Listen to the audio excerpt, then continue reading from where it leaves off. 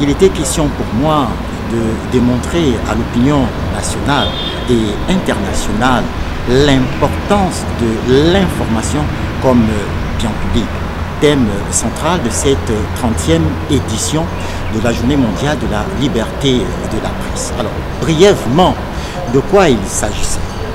Il était question d'un exposé que j'ai élaboré en 3 thèmes. Le premier thème était la définition de l'information en fonction des critères journalistiques et médiatiques.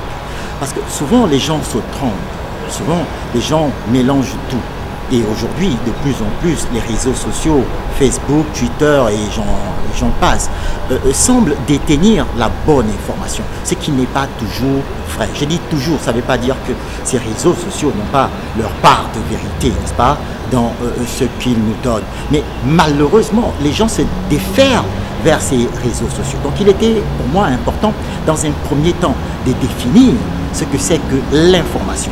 La deuxième partie de mon exposé s'est concentrée sur la définition du mot bien public, selon la définition, la théorie des biens publics de Paul Samuelson. Alors, Paul Samuelson définit un bien public comme un bien accessible à tout le monde et dont les frais et les charges financières sont assurées par l'État. Autrement dit, l'État qui a les moyens légitimes, nous explique Weber, est le seul à pouvoir réellement contribuer à l'avancement des médias ou de la presse, à travers des subventions, à travers des bourses, à travers des collaborations, à travers des aides aux médias privés et publics.